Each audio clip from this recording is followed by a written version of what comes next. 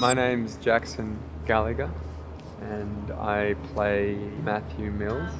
What drew me to the character is what drives him. All he can think about is protecting his daughter. You always get excited by roles that require you to transform or become someone who's far removed from who you are. For what is an intense and heavy storyline at times, to be able to work with people who don't take themselves too seriously and are very generous with their time, it makes it a really enjoyable experience. Dee's a really generous director.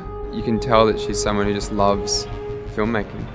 The fight with Cyber was pretty a bit close for comfort. Final shot of that sequence was the roof coming down on the two of us. And we did a take that worked, but we had safety blocks in place to make sure that the roof couldn't actually squash us. I guess they got a pretty authentic performance